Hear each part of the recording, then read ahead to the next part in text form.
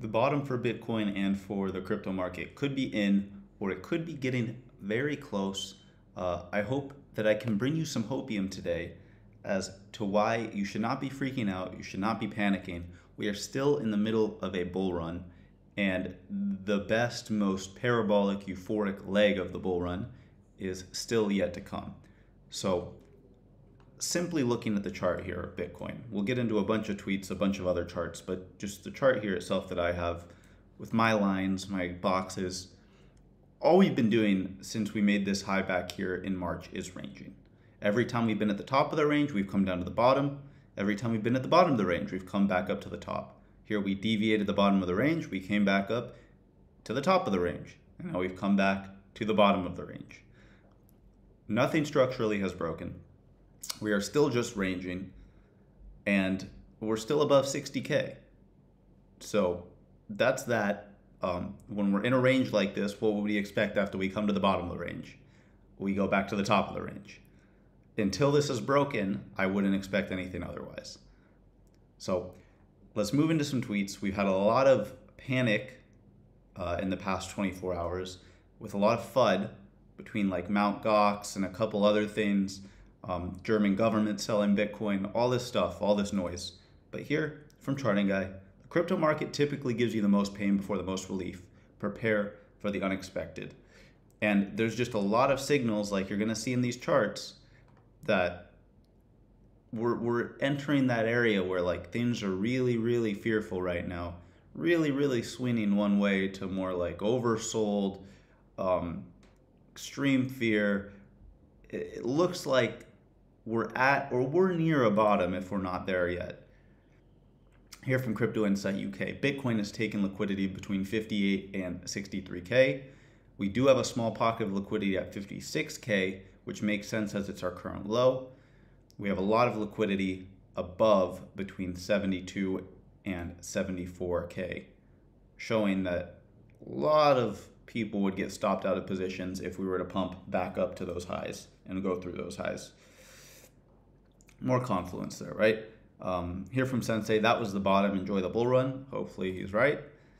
Here from Easy Bitcoin, so far so good. The bottom is in for BTC. So here he is showing a Wyckoff reaccumulation schematic, showing how we would have just completed this creaking phase. Now we are waiting, and we should get a big explosive move back up to the top of the range, and then subsequently break out of the range and go on the continuation of the bull run into new highs. Here from Mustache, Bitcoin, a red signal has appeared in the better RSI for Bitcoin. Over the past 2 years, this signal has always predicted that Bitcoin is very close to bottoming out or has already reached the local bottom.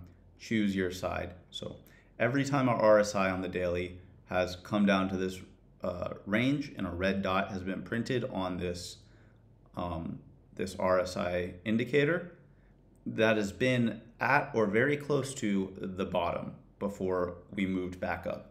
So the last time this dot printed was after our capitulation in August of 2023.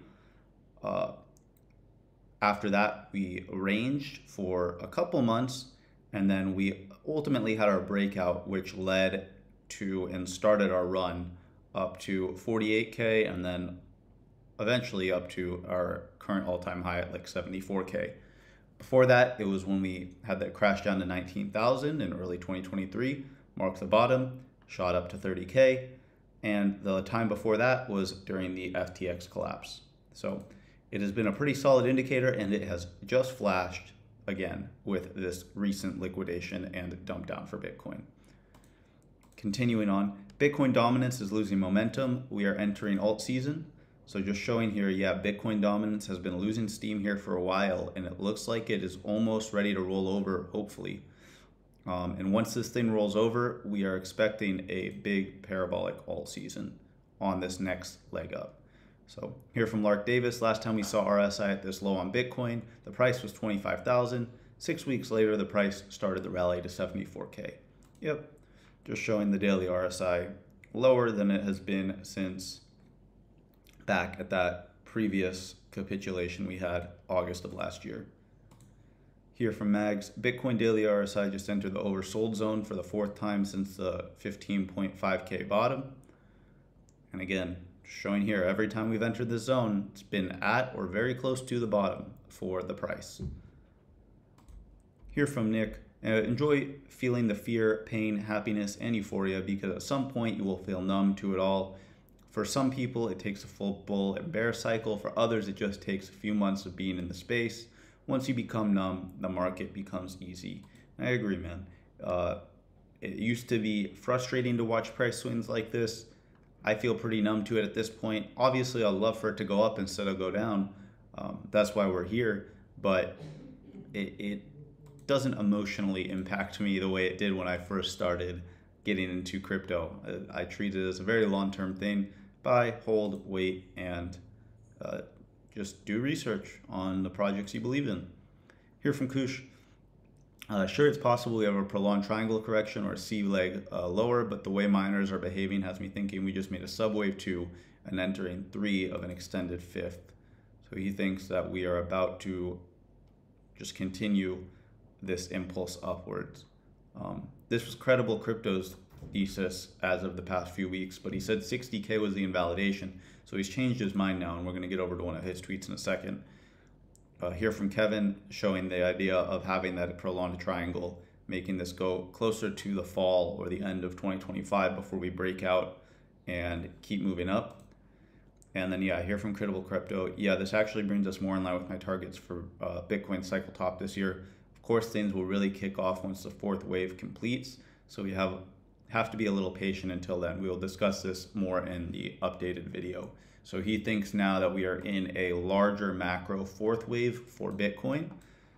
So it would be wave 1 right here, wave 2 correction right here, wave 3 right here, wave 4 correction right here, and then we get our big wave 5. And it's funny because I was saying this a couple weeks ago. I was looking at this, how this correction we have here does look quite similar to what we're doing now, you know, something like that. And we had this capitulation down now. It came a bit sooner than the last one, but now we would just be waiting to settle, start to creep up a little, and then get that breakout to come again.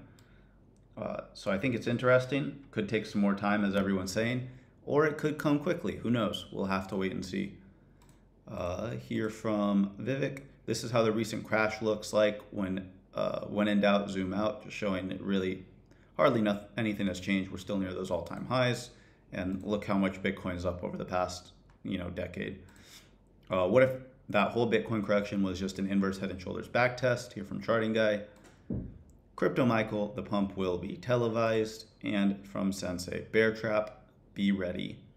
Thinks we're ready to go. So that's all for the video. I hope I could give you a little hopium, a little positive energy during this little crash we're having over the past 24 hours. If I could and you did enjoy it, please let me know your thoughts in the comments. Please leave a like and subscribe to the channel. And thank you for watching. I'll catch you in the next one. Peace.